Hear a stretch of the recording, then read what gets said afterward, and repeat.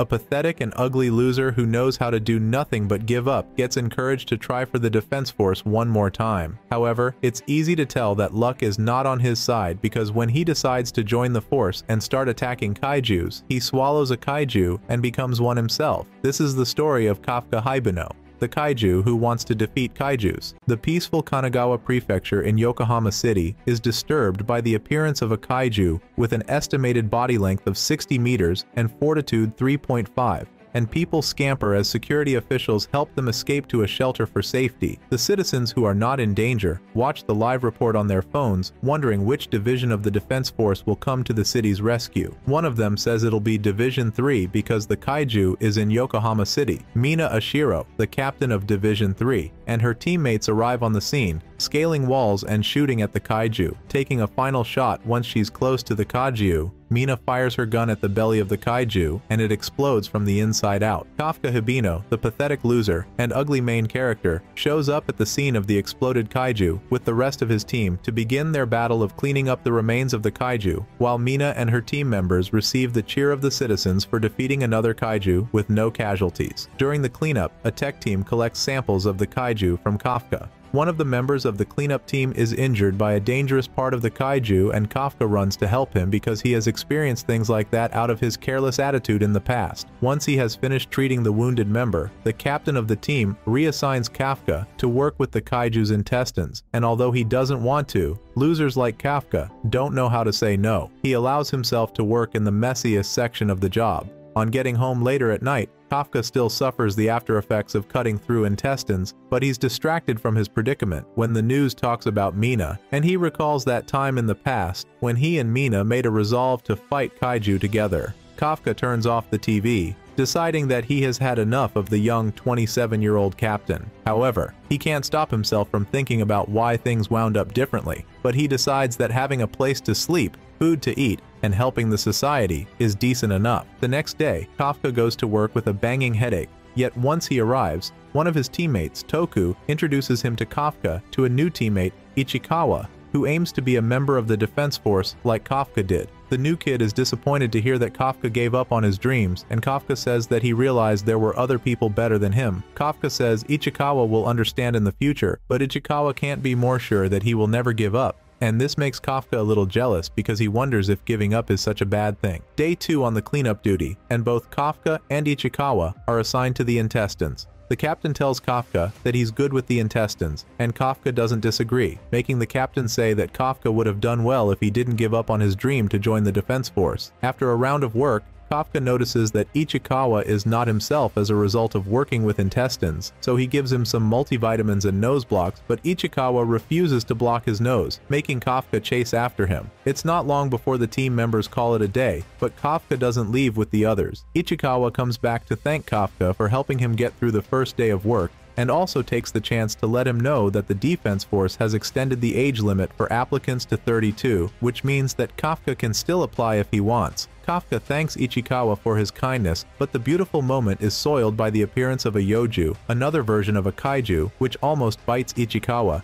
Kafka jumps in soon enough to save Ichikawa. He tells Ichikawa to run away since he wants to join the defense force, and it wouldn't make sense for him to die in that place. He also tells him to call in the yoju once he's safe, and Ichikawa runs away. Kafka draws the attention of the yoju and runs away as far as his lazy loser legs can carry him. He runs into a building holding an iron rod in his hands, hoping that the yoju won't be able to follow him through, and he jumps out of the glass window on the other side of the building, scratching the side of his face. Kafka flashes back once again to the day that his city was attacked by kaiju. Then, Mina and Kafka lost their house and their schools and decided to join the defense force, and also find out who'd make a cooler member of the team. The yoju isn't about to let Kafka rest, because he catches up with him on the other side of the building, and when Kafka recalls the rule to hit a kaiju by the leg when it attacks, Kafka doesn't have the strength to do it. The yoju slaps Kafka to the ground, and he remains as helpless as he has been all his life on the ground, until Ichikawa shows up as the yoju prepares to swallow Kafka.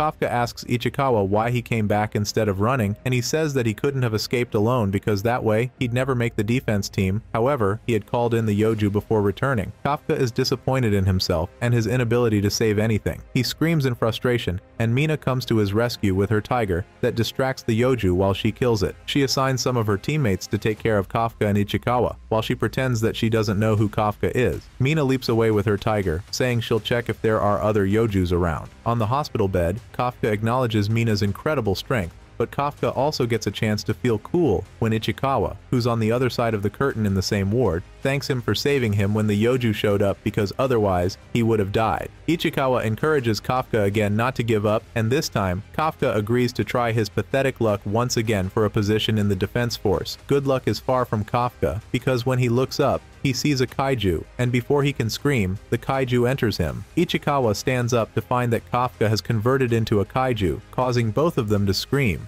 An old man walking by the hospital ward calls in Kafka. Mina receives a call in a bathtub after she recalls that Kafka is a liar because he'd promised to be by her side when she fights a kaiju that gets her scared. The call informs her that a kaiju has appeared at the Yokohama South General Hospital, and she promises to eliminate it with her team members. Mina believed when they were younger that with Kafka by her side, there was nothing to fear, but now, she speaks with her team members about the new kaiju that has appeared at the hospital and demands that they defeat it before there are casualties. Ichikawa and Kafka, the new kaiju, have a hard time convincing the patients that Kafka is still the pathetic loser he has always been. Kafka's smile freaks them out, and his attempt to apologize destroys the hospital walls. Ichikawa suggests that they escape, and Kafka breaks the window for this reason. Division 3 members learn that the kaiju has exited the hospital and is heading towards an evacuated area. On the run, Ichikawa wonders how, why, and when Kafka became a kaiju, and he also wonders if he's truly a kaiju, but every doubt is cleared when he looks behind him and sees a strange form of mutation on Kafka, who also eats a bird alive. Not long after, Kafka returns to the initial kaiju form and tells Ichikawa that he needs to pee and he can't stop himself, even though he has no idea where the pee would eject from.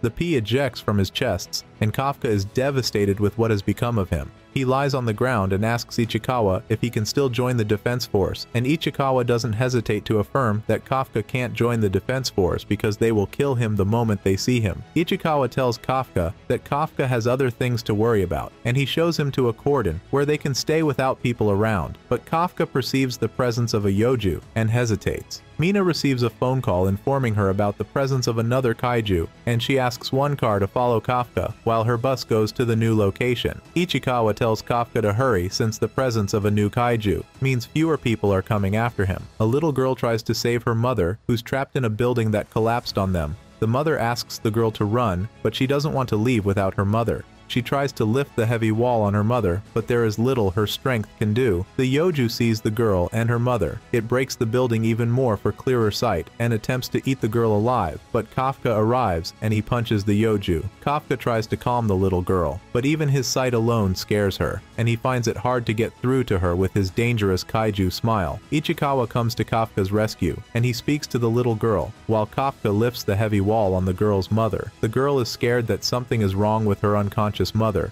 but Ichikawa assures her that her mother will wake up once she gets to the hospital. The Yoju returns and Kafka tells Ichikawa to help the mother and daughter escape from the building. Curiosity gets the best of Ichikawa, who asks what Kafka wants to do. Kafka rolls his fist and says he wants to punch the Yoju as hard as he can. Carrying the girl's mother on his back, Ichikawa holds the little girl and tells her to brace up while they move back and give Kafka the space he needs. The Yoju opens its mouth wide enough to swallow Kafka as a whole, and Kafka draws all the strength that he can before he throws a heavy punch at the Yoju, causing it to scatter into a million pieces and rain blood over Kafka. Ichikawa is amazed by what has happened, and he reminds Kafka not to punch a human in that manner. Kafka tries to talk to the little girl, but she hides from him, and he starts to go his way. The little girl stops him and thanks him, making Kafka recollect when he had such a relationship with little Mina. Kafka decides again that he doesn't have to give up on joining the defense force when he transforms his head to his normal self, but Ichikawa says they need to get out of that place since he has called an ambulance. Mina and her team members can't comprehend what they find at the location of the kaiju. She sees the little girl and asks her to tell her about the kaiju she saw, but the girl is too scared to even think about it. Mina promises to kill all the kaiju, and the girl finds the confidence to ask Mina if she'll spare the good kaiju that saved her mother. 3 months after the incident,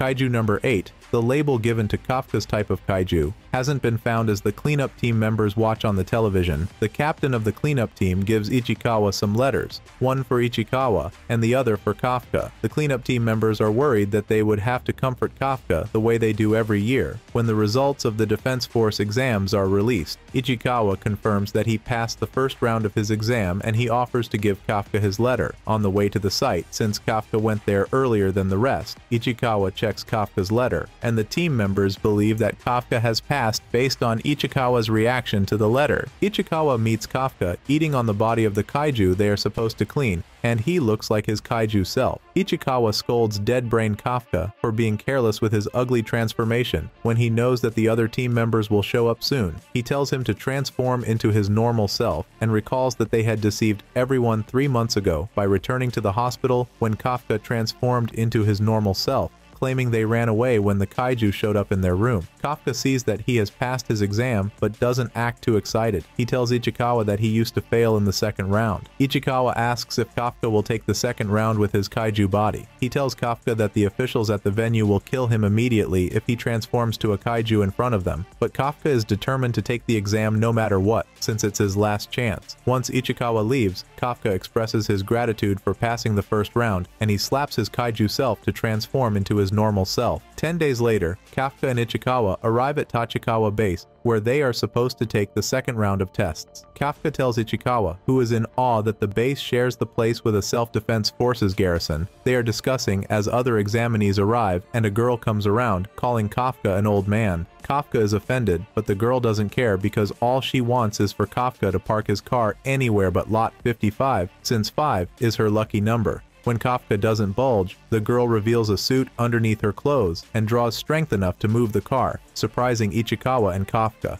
The girl introduces herself as Examinee 2016 Kikoru Shinomiya, whose hobby is murdering kaiju. She steps up to the old man and asks if he knows that he smells like kaiju. Ichikawa steps in between Kikoru and Kafka, saying that they work at kaiju's disposal, and Kikoru is surprised to see that some disposal workers have come for the Defense Force exams. Kafka doubles the surprise when he lifts the company bus that Kikoru threw earlier, and she wonders if he has in his private suit like hers. Kafka introduces himself the way Kikoru did, but his shine is stolen by Kikoru's butler, who parks in lot 55. Kikoru says she thought the exam would be a formality for her, but things are starting to look interesting with the presence of Kafka. She leaves the scene with her butler, Sabasu. Ichikawa scolds Kafka for revealing his powers so soon. The two of them also enter the building when some officers ask if anything is wrong. Kafka is determined to make the Defense Force this time. Since the second round of exams is divided into the fitness and aptitude tests, Kafka and Ichikawa have decided to do their best in the fitness test. They can't guarantee that they will do so well in the aptitude test. However, Kafka finds it difficult to keep up with the competition, and his old lazy ass comes out with position 219 out of 225.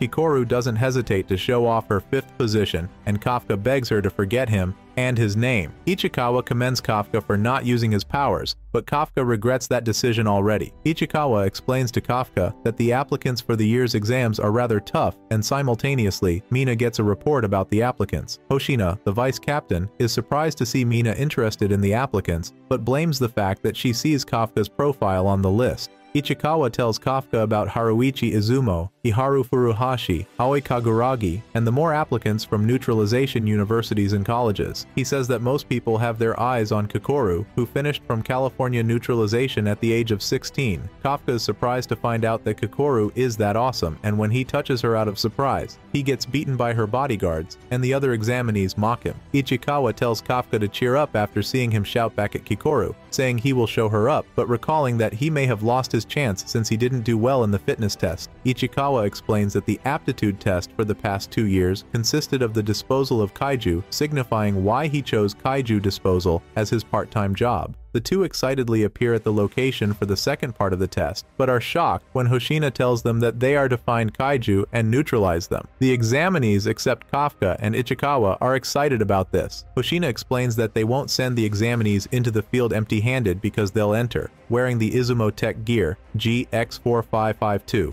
He says the Defense Force Kaiju combat suit was made with organic material taken from Kaiju, and it multiplies the combat power of its wearer. Ichikawa is excited to see that once he wears the suit, it becomes one with his body. The tech lady, Okanogi, with Hoshina, says she will call out the unleashed combat power of those who have worn the suit. She says Ichikawa 8%, Izumo 18%, Aoi 15%, Iharu 14%, and to everyone's surprise, Hikoru 46%. Hoshina says that people who are in training draw out about 20%, and he thinks everyone is doing well this year. Just when Hoshina thinks he'll never see anyone on 0%, Okanogi says that Kafka is on 0%. Showing off his ability to lose where no one has ever lost. Hoshina comes into the room where all the examinees are situated and tells them that they are supposed to eliminate 1 Honju and 36 Yoju for the test. He explains that these kaijus caused a lot of damage at Hachioji the previous year, but they were captured alive for training, and the examinees are supposed to fight them with anti-kaiju weapons. He further explains that the examinees will be tracked with drones that monitor their actions, and whenever they see an examinee in danger, their shield will be activated. But this also means they have failed. Although there is no guarantee that they will come out fine, the examinees jump into the battleground immediately. Hikoru doesn't hide her abilities as she jumps from wall to wall and skillfully takes down kaijus, surprising both the examinees and examiners. Like an old man, Kafka drags his gun lazily behind Ichikawa, telling him not to fall back behind others. However, when Kafka hears that Mina is watching the assessment, he decides to persevere through the pain of carrying the gun with no unleashed suit power.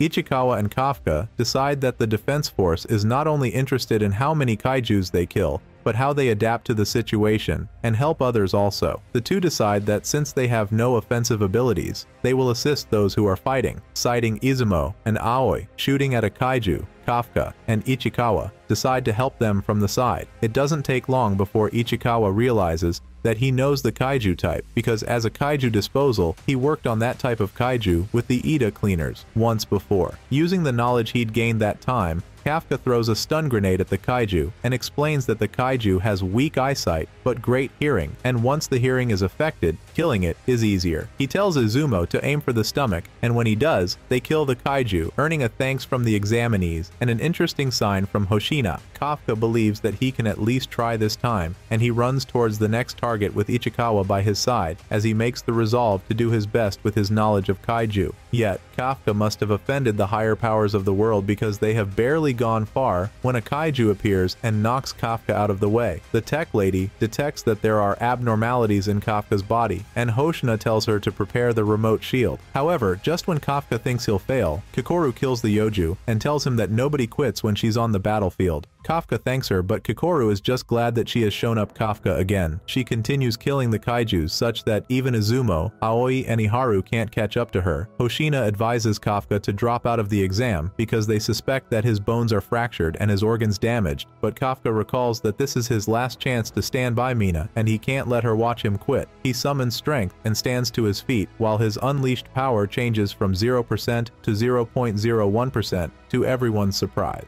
Kafka chooses not to give up on the exam, and Hoshina lets him be, saying he will activate the remote shield if he notices that Kafka can't last for longer. Kafka tells Ichikawa to go ahead since they had a deal that Ichikawa won't wait for Kafka if he fails as usual, but Ichikawa carries Kafka on his back instead and proposes that they work with their powers combined. Ichikawa using his suit and Kafka, his knowledge of kaijus. Hoshina can't stop laughing at how hilarious Ichikawa and Kafka look, such that even the tech lady gets annoyed. Ichikawa and Kafka hope to catch up with Kikoru and help her, but the lady is too fast even for Izuma, Aoi, and Iharu. Kikoru jumps from car to car, taking down the Yojus with a bullet or two, leaving no leftovers for her comrades. Okanogi tells the others in the operation room that Hikaru has taken down all the Yoju in the Delta region, and she's headed for the Honju. Hikaru throws a grenade at the Honju, catching it off guard before she jumps at its mouth and separates it with her legs. She pulls the trigger aiming into the Honju's mouth and takes it out, earning a smirk from Hoshina in the operation room. Okanogi announces the defeat of the Honju and the end of the examination and the withdrawal of the drones. Hoshina is still in shock that the examination ended so fast when it took so long to set it up. Kafka also complains about how fast Hikaru is, and Ichikawa drops him, undoing their combination. Mina is also impressed by Kikoru's achievements, and Hoshina says it's thanks to her that nobody failed the exam and there are only minimal injuries. Kikoru looks to the sky, hoping that she was perfect for her dad. As she looks ahead, ready to laugh at Kafka for his unending weakness one more time, she notices movements behind her. The kaiju shoots her in the chest. Ichikawa and Kafka talk about how strong Kikoru is, and how she helped them make it to the end of the exam. It's not long before they notice that the kaijus that were killed earlier are unexpectedly coming back to life. Kikoru gets herself together and heals the wounds in her chest, to the surprise of the talking kaiju. Kikoru is surprised to see the Hanju she killed come back to life, but because she believes she can fight, she stands to her feet and the talking kaiju shoots her multiple times. Okanogi hears Kikoru's screams in the operation room, and she also reports that she can read damages to Kikoru's vitals. The operation room finds it difficult to understand what's going on in the training grounds, but Okanogi tells them that the fortitude of the Hanju Kikoru killed has come back to 6.4, meaning it is back to life and stronger. Mina announces that the examinees evacuate the grounds to a safe place while she comes in with Hoshina. Kikoru doesn't want to evacuate because she wants to be perfect, and she stands to her feet again to attack the Hanju that the talking kaiju left behind. But the Hanju smashes Kikoru out of the way, and she recognizes her weakness. Kikoru is taken back to the time when she was top on the list of students accepted into Tokyo Neutralization Middle School, and unlike the numerous students around her, she had no one to congratulate her for her feat, except the butler who came to take her home. Back at home, her father doesn't rejoice with her because he believes that will only cause a failure the next time. He tells Kikoru to be perfect for the sake of the nation's future and her late mother. These words spur Kikoru to stand up again, and she picks her gun to shoot the Hanju, saying that she will be strong for the nation. She wants to be perfect for the nation's sake. However, this just brings her to a state of utter pain. The Hanju grows horns as it smashes Kikoru. Hoshina and Mina enter the training grounds, and Okagoni reports to them that she has seen the Hanju with its offensive uni organ regenerated. She also says that Kikoru is close by, wounded. Mina and Hoshina keep running, hoping they will make it there in time. Kikoru falls to her knees, saying she's sorry because she couldn't be perfect as the Hanju prepares for its ultimate attack. However, Kafka shows up by her side and tells her she did well, because she made it easy for the other examinees to escape. He converts to a kaiju in front of her and deflects the attack of the Hanju, promising to take care of it now that he's there. Kikoru can't hide her surprise at Kafka's transformation. Ichikawa is worried about Kafka while the rest of the people evacuate because he disappeared as soon as he heard that Kikoru was in danger. Ichikawa decides to look for them himself because he knows that Kafka won't hesitate to transform in a situation like this, and that will only get him killed. Kafka pleads with Kikoru not to tell the defense force that he's a kaiju, and he deflects another attack from the Hanju. He excuses himself from Kikoru, saying he'll explain things to her, but he wants to defeat the Hanju first. Okanogi reports the presence of another kaiju close to the Hanju to Mina and Hoshina, but they have no signal for visuals. Lucky for dumbhead Kafka, who makes foolish kaiju decisions. Okanogi tells them that the new kaiju has fortitude 9.8, but they choose to interpret that for signal problems because otherwise it'll be the most powerful kaiju in history. Because he's running out of time, Kafka decides to take out the kaiju with one punch. One punch, and the Hanju explodes into many pieces all over the training grounds as its blood spills like rain. Hikaru watches with awe how Kafka defeats the Hanju and the Yoju, who attacks from behind. Kafka tells Kikoru not to endanger herself again, and as if on cue, Ichikawa smacks Kafka on the head for disappearing and transforming in a place like that. The two of them are distracted when Kikoru collapses. Mina and Hoshina arrive at the scene of the Hanju's corpse, and they don't understand what they see. Hoshina thinks it looks like the scene they saw 3 years ago, and he wonders if both are related in the same way. Okanogi confirms the arrival of Ichikawa, Kafka, and Kikoru at the evacuation site, and they are glad that everyone is fine. Mina orders that an investigation and disposal unit be brought to the training ground while she and Hoshina take out the remaining Yojus. Kafka's in the hospital with Ichikawa, who is glad that his injury is not more than what it is. Ichikawa tells Kafka that Kikoru is also getting better since she's getting treatment with the best of the Defense Force's tech, and this makes Kafka somewhat jealous. However, he thanks Ichikawa for encouraging him to take the exam again. Mina, who has been eavesdropping on their conversation, enters the ward to thank Ichikawa and Kafka for rescuing Kikoru. Kafka avoids calling Mina's name, waiting for when he becomes an officer. Hoshina meets with Kikoru to thank her for taking down the Hanju, and because she wants to protect Kafka, Hoshina agrees that she's the one who took down the Hanju. The talking Hanju listens to the news in the toilet and is disappointed to hear that there were 0 casualties at the training grounds. He receives a call, and he converts to a human. The humanoid Kaiju is a new cleaner among Ichikawa and Kafka's teammates. The wait for the result is killing Kafka, who has finally summoned the courage to dream and hope. Ichikawa, who thought Kafka was cool at the hospital, now thinks he must have been mistaken, judging by how Kafka can't get a hold of himself. The cleanup captain comes in with mails for Kafka and Ichikawa. Kafka hopes as he opens his letter that this time, he will be on the path that leads him to Mina. The induction ceremony for the new members of the defense force takes place.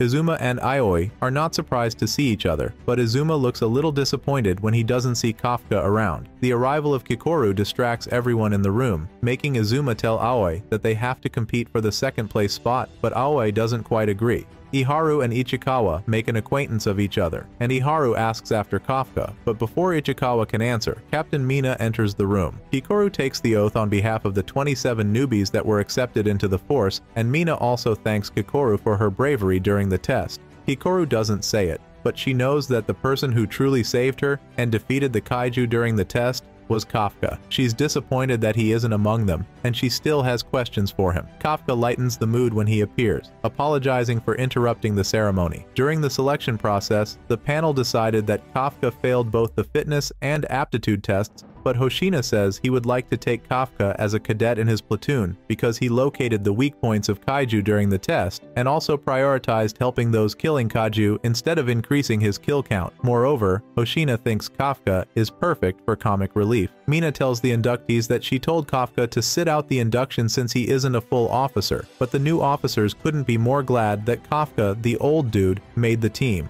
Hoshina asks Mina to give her speech, and she encourages the new officers to trust her, even though danger looms, since they are beginning to experience kaijus with stronger fortitude and the ability to reproduce or resurrect. She assures them, although some may die, she'd try her best to protect them all. Kafka, taken by the speech, unintentionally professes that he will stand by Mina's side, calling her name. This earns him a punishment of 100 push-ups and laughter from Hoshina. Apart from the comedy that Kafka brings, Hoshina has decided to keep him close because when they read a kaiju with 9.8 fortitude during the test, they stopped receiving Kafka's vitals too. He hopes to find out what's different about Kafka, apart from the fact that his suit aptitude is 0. The officers count with Kafka as he finishes his push-ups. Kikoru tells Kafka to come with her because they need to talk, and this makes the others think Kikoru wants to profess her love. Kikoru kicks Kafka in the face when he proves stubborn. Ichikawa, Kafka, and Kikoru sit in a booth in a restaurant, and Kikoru finds it out to restrain herself from shouting when she realizes that Kafka became a kaiju after eating a kaiju. Kafka suggests they tell the force about his predicament, perhaps they can fix him, but Kikoru advises against it.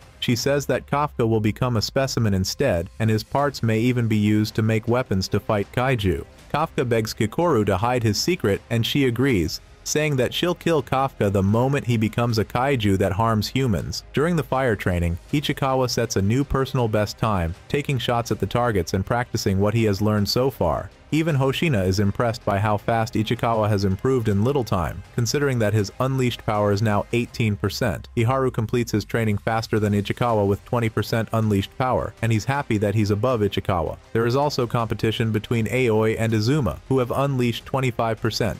Kikoru shows them all that they are joking when she makes a new record time with 55% unleashed combat power. Living up to his ugly loser standards, Kafka finishes the training the latest with 1% unleashed power. Kafka, glad about his improvements, chases Kikoru but is stopped by Hoshina, who tells him he will never be a full officer at that rate because he could get fired in 3 months. Hoshina tells everyone to wrap things up with 10 laps around the ground, and when they complain, he increases it to 15. Hoshina tells Okonogi that he's glad about the healthy competition causing improvements between the new officers. Iharu and Ichikawa argue about who has more biceps, and Kafka tries to show off, but he finds it hard to hold his breath for long, revealing his big stomach. Aoi steps into the bath, silencing the 3 of them, and Izuma smiles. All of them are quite comfortable in the water together. Kikoru and some other girls enter the female changing room and meet Mina, who tells them to come in regardless because they stopped at the sight of her. After Mina asks about Kikoru's health, Kikoru studies Mina and summons the courage to ask what kind of exercises she did to get so strong. Mina offers to show Kikoru the basics, and Kikoru is full of thanks. The boys decide to share their reasons for joining the force, and one thing is common to them all: Captain Mina. When the boys ask Kafka to share his story, and he tells them that Mina was his childhood friend, they ask for more.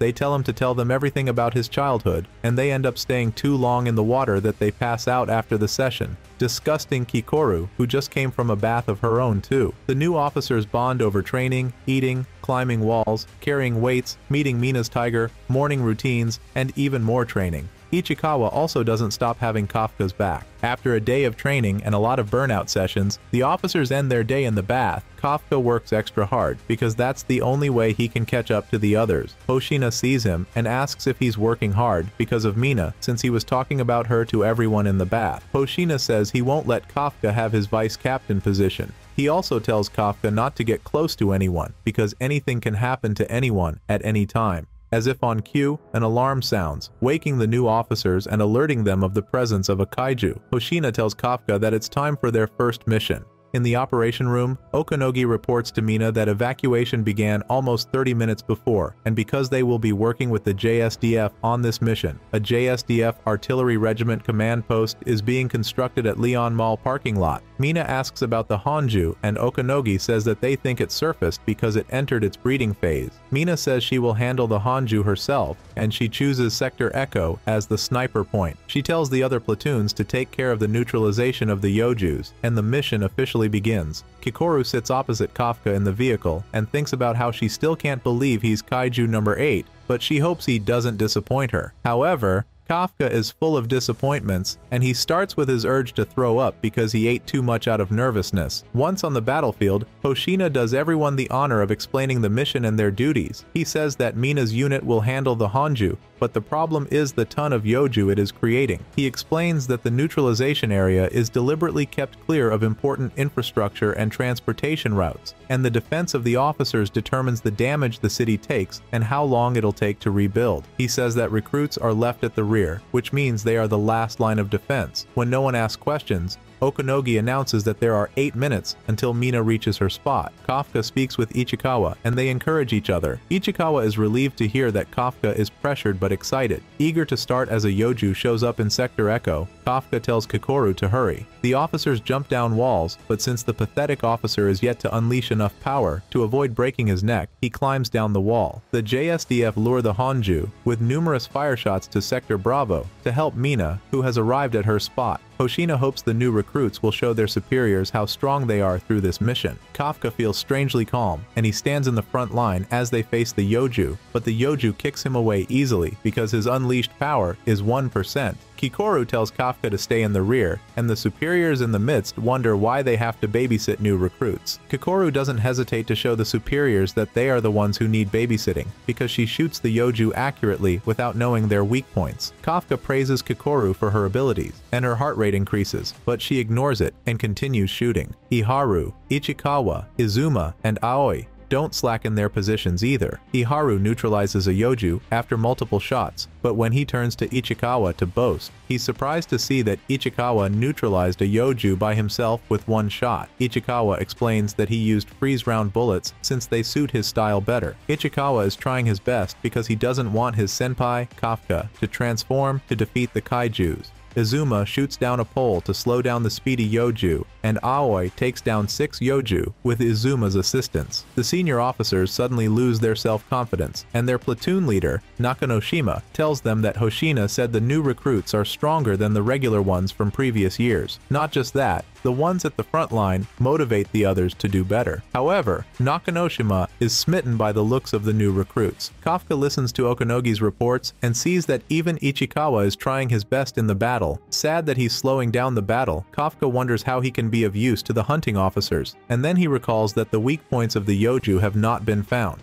With his knowledge of dissecting Kaiju, Kafka gets to work on the corpse of a Yoju, and he finds out that the core of the Kaiju is at the base of its neck. He also finds out that the Yoju have reproductive organs, which can make them spawn a new Yoju, even as corpses, if that organ is not destroyed. He shares this information with Hoshina, who's watching from a high place. Hoshina commends Kafka for the information he has shared, and Okagoni transmits this information to everyone on the battlefield. Kafka runs out to neutralize the corpses of the Yoju, happy that he was helpful to the defense force. An explosion makes him stop, but he realizes that this is just the baseline work to prepare for Mina's attack on the Hanju. The JSDF officers pin the Hanju to a spot by shooting its legs, and Mina communicates her readiness to Okanogi, who gives her permission to shoot her shot. Mina unleashes 96% power and channels it through her gun in preparation to shoot as she breaks the ground with her foot. Hoshina asks Kafka to watch closely as Mina fires the first shot, going straight through the Hanju. Mina fires the gun a second time, and the vitals of the Hanju disappear, leading to its collapse. With permission from Okanogi, Mina fires a third shot, and Okanogi confirms that the Hanju has received critical damage, annihilating every form of movement and strength. Hence, Okanogi is surprised when Mina says she has loaded her gun for the fourth shot. Mina thanks the fourth shot, and Kafka is intrigued. Hoshina asks Kafka if he feels like giving up, because to stand by Mina's side, he has to have that amount of strength. Hoshina confesses that he doesn't have that kind of strength when it comes to big kaiju, but he can take care of the smaller ones faster than Mina can. He proves this when a Yoju stands behind him as he speaks, and he uses a katana faster than Kafka can see. Hoshina explains that the captain and vice captain are the strongest people in the force. Hence, they have weapons tailor-made to their fighting style. Mina tells Hoshina that the Hanju is down, but they both know that the party is just starting because all the Yojus in the Hanju will come out of the Hanju's corpse. The swarming out of Hanju gives the senior officers some liver, and Nakanoshima encourages the new recruits to keep fighting. Okanogi is worried about the new recruits, but everyone knows there is no stopping them. Hoshina says he hopes this mission allows the new recruits to hit new levels, although he has high hopes for Kikaru and Ichikawa. Ichikawa takes out the last Yoju in the sector where he is, and Iharu finds it hard to resist jealousy. Ichikawa advises that they both return to the front lines, but after running for a while, they come across a kaiju cleaner complaining about someone who removed the reproductive organs he planted in the Yojus. He turns to ask Ichikawa and Iharu if they know anything. The captain of the cleaners is looking for the new guy, while the others watch the scene of the Hanju with binoculars, stating that they understand why almost every cleaner in Tokyo was called out. They think the new guy must have hauled himself into a bathroom as usual, and nobody is concerned. The cleaner that Ichikawa and Iharu encountered points a finger at Iharu, saying that he will take a sample of the defense force home,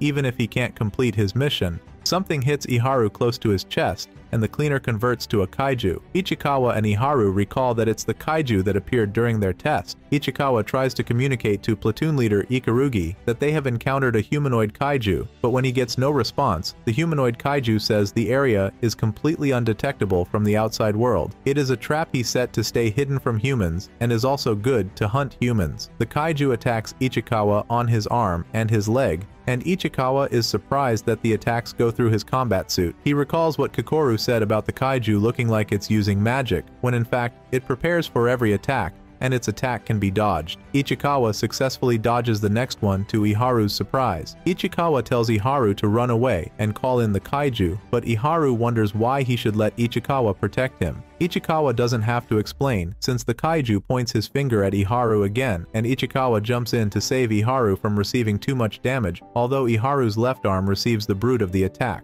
Ichikawa pleads with Iharu to leave and call in the kaiju. Iharu, seeing no other way, stands to his feet and runs like a hopeless coward. Ichikawa knows that he doesn't stand a chance against the kaiju, since even Kikoru couldn't deal with him, but Ichikawa wants to buy as much time as possible for Iharu to go and come back. Iharu is still trying to understand what has changed for Ichikawa between the previous day and today. He misses his step and almost falls while running, and this causes him to stop. He wonders why he always needs somebody to save him like Mina did when he was younger. He doesn't know how he will get stronger, and he recalls that Hoshina said people find it difficult to scale from 20 to 30% unleashed power. Iharu has been stuck on 20% for 2 weeks, and Ichikawa passed him like it's nothing. He stands to his feet and says he hates it all. Ichikawa ceaselessly shoots at the kaiju until it disappears on him and appears by his side. The kaiju is impressed that Ichikawa knows a few things about him, but he reveals that Ichikawa knows little by bringing out more pores for his attack. Ichikawa is shocked, but Iharu, who has realized that he doesn't hate Ichikawa but himself, for not growing since the first day, jumps in to save Ichikawa in time. The kaiju tells them that no one can leave his trap without his permission, and this means Iharu can't get help even if he tried. Iharu promises to fight beside Ichikawa with the little strength he has. Ichikawa takes the front line in the fight against the kaiju, and Iharu gets his chance to use a conductor round bullet, making it difficult for the kaiju to move. When the kaiju attacks Iharu this time,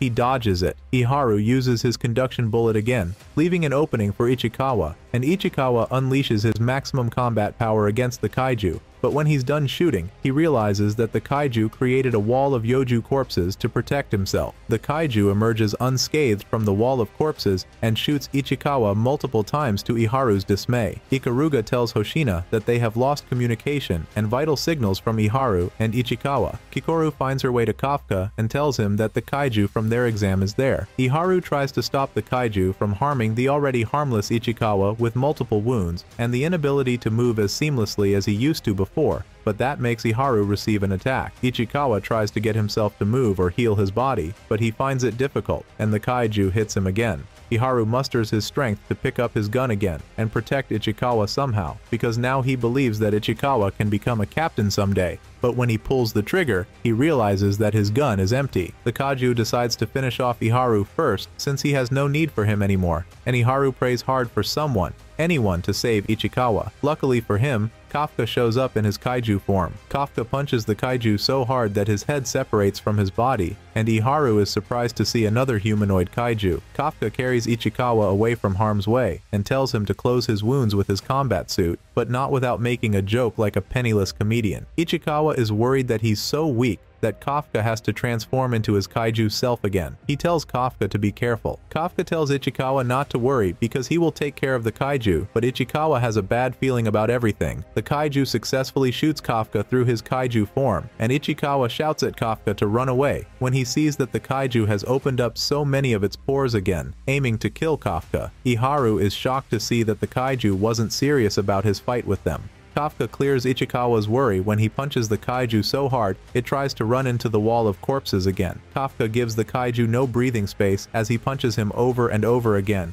making it impossible for the kaiju to retreat. With a blow across the kaiju's torso, Kafka exposes its core. Kikoru is worried about Kafka because she transformed in front of him, and she doesn't know how far he has gone. Kafka's defeat of the kaiju opens up the trap the kaiju created, and using the officers as a distraction, he disappears. Kafka realizes that he needs to run, and he jumps away from the scene, but Hoshina catches up with him where he runs. Hoshina announces that he has made contact with Kaiju number 8, and he asks for his limiter to be removed, while Kafka realizes that Hoshina wasn't bluffing when he said he was better with smaller-sized kaiju. Ichikawa and Kikoru are worried about Kafka now that Hoshina has made contact with him. Hoshina's unleashed combat power is 92%, and he says he will neutralize Kaiju number 8. Kafka wonders how to fight against Hoshina, since he can't use his overpowered fists against the vice captain. However, Hoshina doesn't waste any time as he slashes through Kafka with his katana, and is glad that the method worked. Kafka runs from Hoshina's attacks but also realizes that because Hoshina is fast with the way he wields his weapon from the left and right, he can't harden his body fast enough against the attacks. Kafka is intrigued by Hoshina's movements and attacks. He knows that if he's not careful, he cannot keep up with Hoshina's fast movements, even in his humanoid form. Hoshina scales walls and doesn't rest with the wielding of his weapons until he locates Kafka's core. Kafka regenerates himself and acknowledges that he can't keep doing that since it takes a lot of stamina, but this is not the business of Hoshina, who rushes at Kafka regardless. With a little time to prepare himself for the next attack, Hoshina wonders why he's getting a weird feeling from the fight, but he ignores it and launches an invisible attack before he rushes at Kafka, who now realizes that the double attack was a decoy. Hoshina planned a triple attack. However, thanks to Kafka's fast thinking, he blocks the third attack aimed at his core and pushes the blade instead of Hoshina, using the chance to escape. Hoshina is disappointed that he lets Kaiju number 8 get away, but he makes the report regardless. Kikoru worries if she can trust Kafka, who is Kaiju no 8, and as if on cue, he appears to her. Kikoru is excited to see Kafka, although she pretends not to be worried. Loser human but hero. Kaiju says he wants to check on Ichikawa and Iharu, but Kikoru stops him, explaining that they will be fine since the defense force now uses kaiju regeneration in their technology. She tells Kafka to worry about himself because after making contact with Hoshina, they may find clues that lead to Kafka. Mina catches Hoshina in his embarrassing state, and she asks about Kaiju number 8. Hoshina says he suspects that the kaiju is a Daikaiju, and Mina says that that would be the first since Fukuoka, 5 years before. Hoshina says that at least there have been no human casualties since Kaiju number 8 showed up, and he figured that the weird feeling he had during the fight was stirred by the fact that Kaiju number 8 didn't attack him directly. In addition, Hoshina felt like he had been fighting with a human rather than a kaiju. Mina tells Hoshina not to worry, because regardless of the type of kaiju, their job is to neutralize it. She tells Hoshina to rest while she takes over. However, Ikaruga's report comes in, and he says that the kaiju that attacked Ichikawa and Iharu appeared in human form first. The kaiju is named Kaiju number 9, and on his way, he attacks a human and uses his car to escape. Ichikawa wakes up in the hospital and thanks Kafka for saving him and Iharu, but Kafka and Kikoru open their mouths wide instead of responding. Ichikawa realizes that Iharu is also in the same room, and Iharu asks why Ichikawa is thanking Kafka when Kaiju number 8 saved them. Kikoru says that Kafka found the neutralization points on the kaijus, and Iharu accepts this answer, and then goes ahead to praise Kaiju number 8 for being so cool, and this makes the foolish old dude blush. But Kikoru wipes off Kafka's blushes with punches, saying that he looks dumb as always. After Ichikawa and Iharu leave the hospital, a party is organized for them and the completion of their first mission. The officers are served a course of A6 grade marbled Japanese black Wagyu beef, courtesy of Izumo, who's a son of Izumo Technologies, the place that makes the Defense Force combat suits. Hoshina congratulates everyone on the successful completion of their first mission, and says they should have fun. Ichikawa is delighted when he sees that everyone is so happy. He thanks Hoshina for arranging the party, but Hoshina tells him not to be relaxed just yet, because things are just getting interesting. Truly, things take a turn in the room, as the officers argue about each other's weaknesses, who is better than who, and who got in the way or helped during the mission. Ichikawa is surprised that even Kafka joins in the arguments. Everywhere he looks, the officers are talking about the mission, and Hoshina says that everyone has seen where they are lacking, and they'll never stop talking about the mission because they all want to get stronger. Okanogi and Hoshina are having fun because the argument after the first mission is a yearly tradition. Dojima, the chef, speaks with Izumo outside the restaurant and asks after his dad, but Izumo says he hasn't spoken to his dad since. Aoi passes by just in time, but he acts like he didn't hear anything and heads to the bathroom. Izumo thanks Dojima for the wonderful meal he served. Hoshina stops the argument with his announcement to make an announcement. He calls Kafka's name and announces that he has been promoted to full officer because he saved the lives of many during the mission. Everyone is happy that Kafka is now a full officer, including Aoi and Izumo. Kafka takes his oath in Mina's office, and she tells him not to get too excited because he still has a long way to go before he fights by her side. Kafka is so excited that Mina remembers their promise that he addresses her by her name again, and she punishes him with 50 push-ups. Mina tells Kafka that Hoshina recommended him for the officer position, and she hopes that Kafka lives up to Hoshina's expectations. She also tells him that she needs to present the reports of number 8 and number 9 at the HQ. After studying until late hours again, Kafka decides that it's time to catch some rest before Hoshina catches him and gives him another lecture. When he steps out, he sees the lights of the training room still on, and he finds Hoshina doing mental imagery training where he reenacts his fight with Kaiju number 8. Hoshina moves with the same sharp movements, jumping like he isn't human. Kafka falls to the ground at the realization, and Hoshina notices him. Hoshina tells Kafka that he's working on a strategy to defeat number 8 at a go when he sees him again. Kafka gets scared, and Hoshina says that he's training because he knows the officers can't handle number 9 and number 8, and he will have to neutralize them himself. Kafka promises to be useful in the battle, and Hoshina says he'll give Kafka 1% of his expectations, then he returns to the office. But what they don't know is that some kaijus with a master are about to descend from the sky. Hoshina is reading the reports about Kaiju number 8, who he still feels fights like a human. He can't get over the fact that number 9 disguises itself and speaks like a human too. He wonders what has happened to the kaijus. Outside, Kafka downs his canned drink and decides that he won't let Hoshina down since he now has 1% of his expectations. He throws away the can in his hand and heads back inside to sleep, but is stopped by the sound of descending chaos. Kafka watches fire engulf different parts of the Tachikawa base from the sky, and even the new recruits wake up, wondering what's going on. Hoshina asks for a report from the operation room, and Okanogi says that there are dozens of kaiju in the base with fortitudes ranges of 6.1, 6.3, 6.2, 6.5, and every single kaiju is Hanju class. Hoshina announces that he will give orders since Mina is not in the base. He tells the officers on duty to take positions in the battle stations and requests that officers off duty be called into the base. Considering that there is no report of damage outside the base, Hoshina wonders if the kaiju are after the base itself.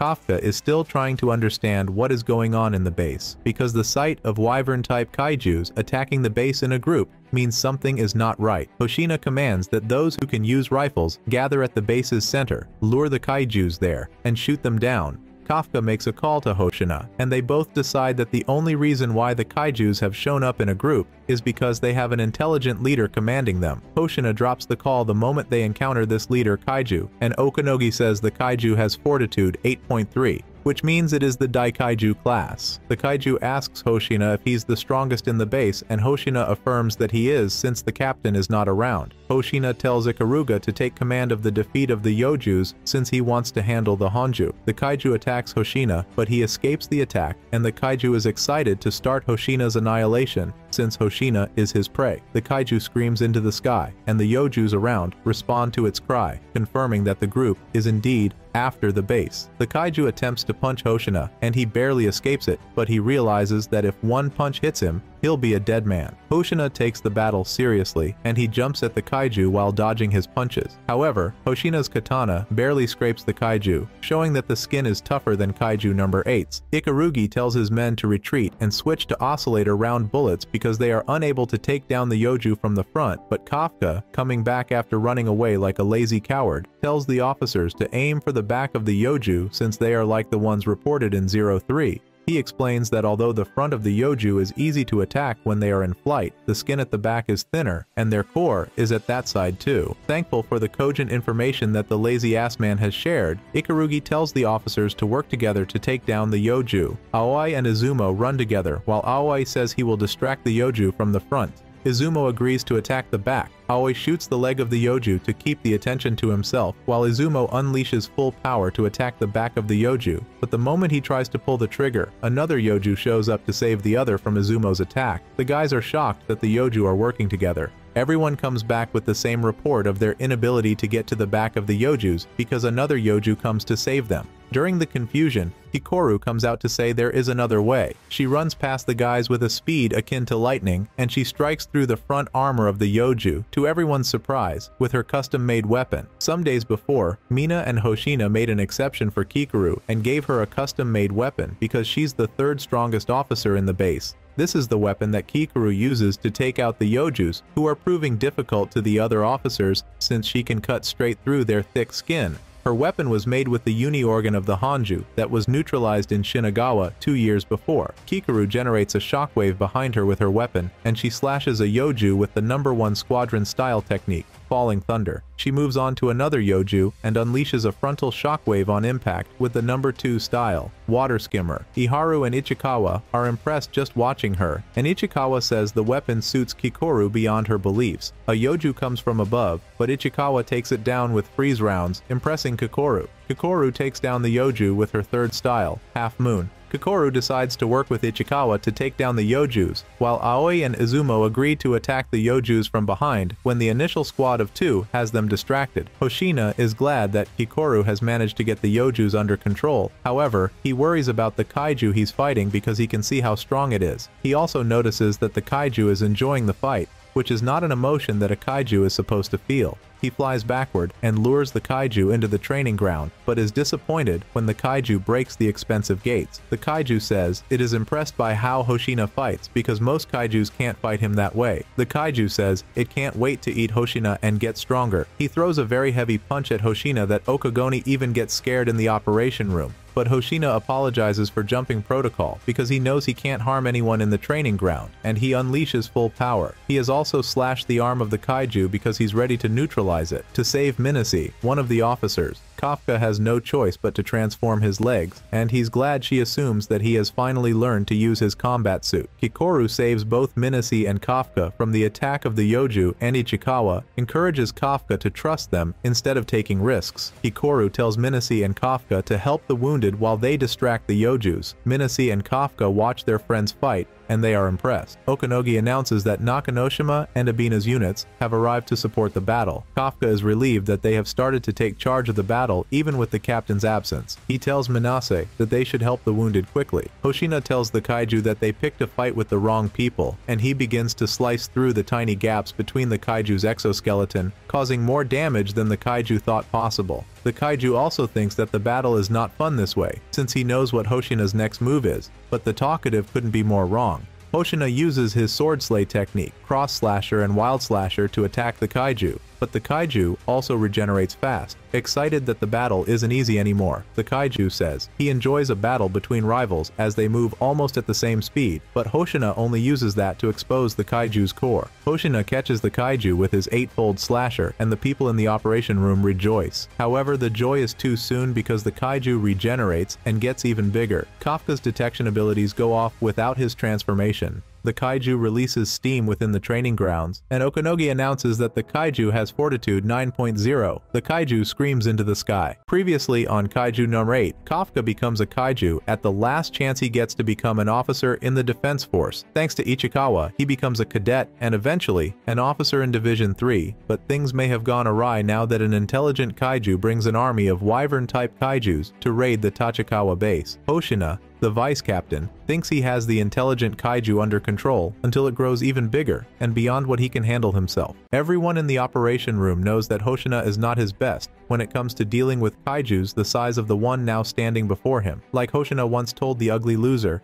Kafka, he can only handle small-sized Kaijus. Kafka finds it difficult to stand still beside Minase because of his Kaiju detection abilities and the fact that the vice captain is in danger, so he runs off like his dead brain has no idea what else to do. The Kaiju throws a punch that digs into the ground, but Hoshina is fast enough to escape it, and he jumps on the body of the Kaiju with his katana, ready to use his number 3 fighting style, Return Slasher. He slashes the Kaiju close to the neck and jumps to the next building before he jumps back and cuts it across its thighs. The Kaiju screams, digs into the ground, and throws a punch in Hoshina's direction, saying that his speed won't save him. Hoshina appears to be deaf because he doesn't stop jumping from building to building and slashing the Kaiju at every chance he gets. Okonogi is surprised that Hoshina hasn't stopped fighting the Kaiju after its unexpected transformation, but Hoshina seems to be running out of time. Even though he hates giant Kaijus, and he plans to use his speed to reach the core at the back of the Kaiju, his suit is beginning to exceed its operational limits. Hoshina decides that he has to use the 1 minute he has left for a good cause, although Okonogi advises him to shut down his unleashed power. The Kaiju doesn't give Hoshina enough time to think or communicate before sending some Yojus that self-destruct towards Hoshina. Hoshina uses the chance to get into one of the buildings and strategize his attack. He jumps out of the building, ready to attack with style number 6, but the Kaiju has multiple eyes more than Hoshina expected, and the Kaiju punches Hoshina into a wall. The suit removes itself from maximum release, and Okonogi screams Hoshina's name because she thinks he's dead. Sadly, they get no response from Hoshina, and their worry skyrockets. But moments later, after remembering his father's advice for him to give up, Hoshina smiles and says he's not dead. Hoshina stands to his feet, worried now that he doesn't have his maximum release anymore. Okonogi explains on Hoshina's request that the civilians outside have almost been completely evacuated, while the officers also have control of the Yoju in the base. Hoshina decides that he has to keep fighting to the end, but Okonogi doesn't buy this logic. Well, nobody can convince Hoshina to give up, unlike Kafka, who doesn't even need discouragement before he gives up. Hoshina jumps at the Kaiju and uses his number 1 style to slash him, but as soon as the Kaiju regenerates, something clicks in its head. Hoshina can't defeat the Kaiju with his katana, and Hoshina knew from the beginning. His father, his first boss, and people have been telling Hoshina to give up because he doesn't unleash high combat power with guns.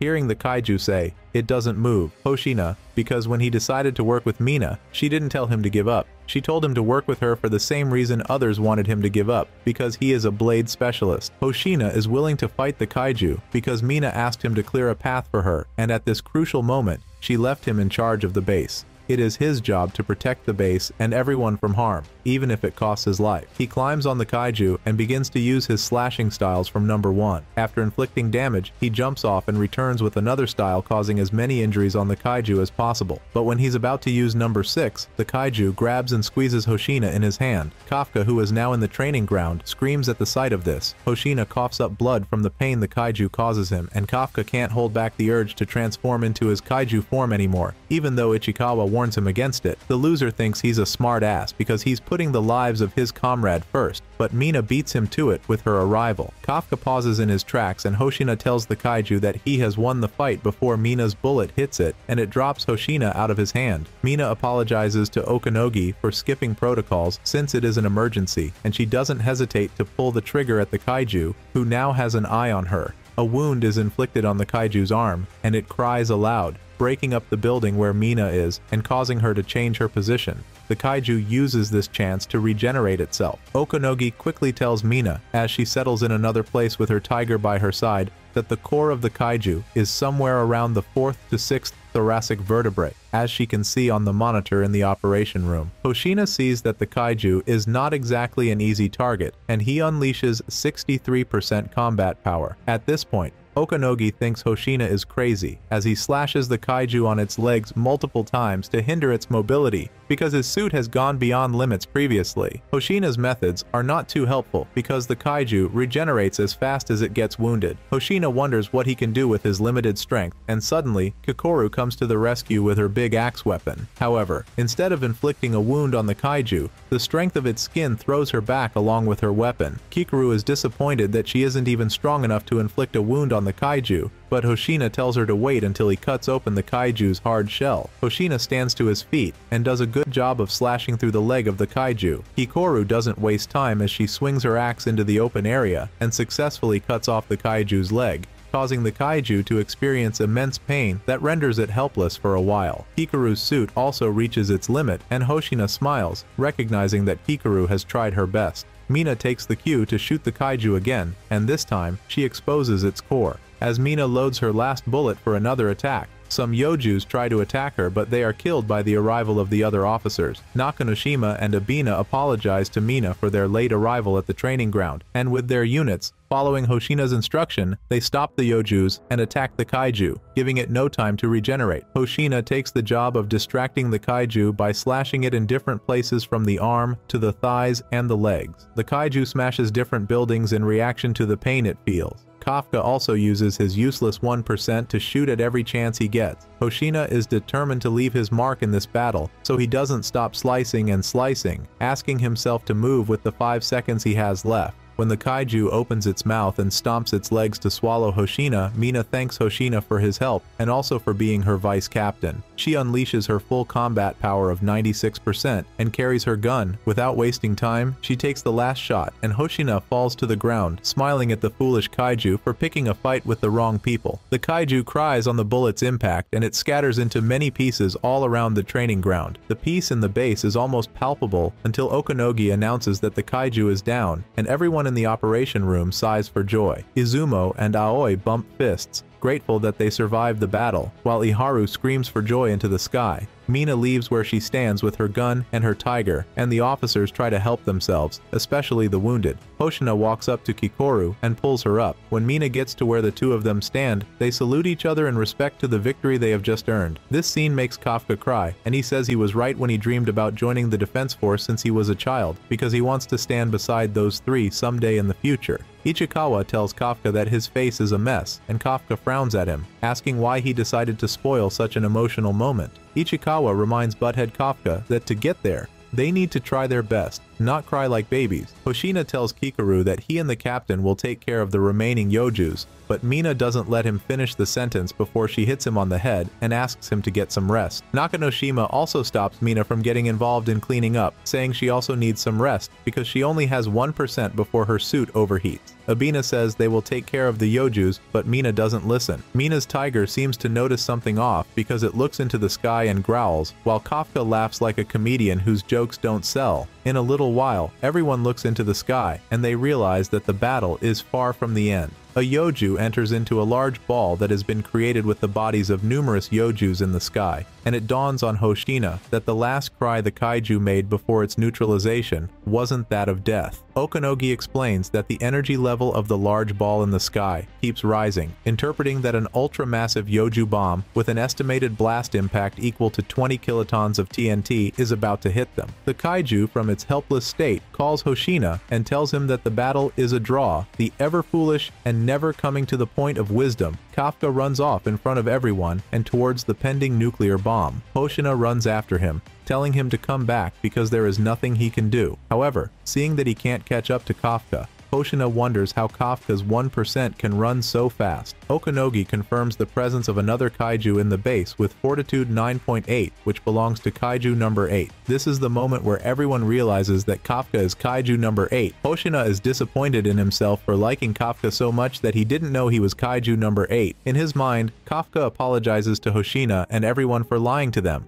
He's sorry for Kikoru and Ichikawa, who kept his secret all this while, and also for Mina, who he can't join again because of his revelation. Kafka thinks that everyone has fought so hard in this battle, and he can't be the only one who puts his safety first. He opens some parts of his legs, and like a rocket, he flies into the sky. With his mind on the fact that he's an officer in the Defense Force and Division 3, Kafka pushes the nuclear bomb very high into the sky to lessen its effect on the city. The moment Kafka lands back in the base, Mina tells everyone to stay on the ground with their shields on max. The nuclear bomb goes off, but Kafka protects everyone in the base with his kaiju powers. However, the training grounds is destroyed heavily. When the calm after the storm arrives, Mina and the other officers point their guns at Kafka and arrest him. What happens now that Kafka's identity has been revealed and he has been arrested? To find out, stay tuned for the next episode of Kaiju number 8.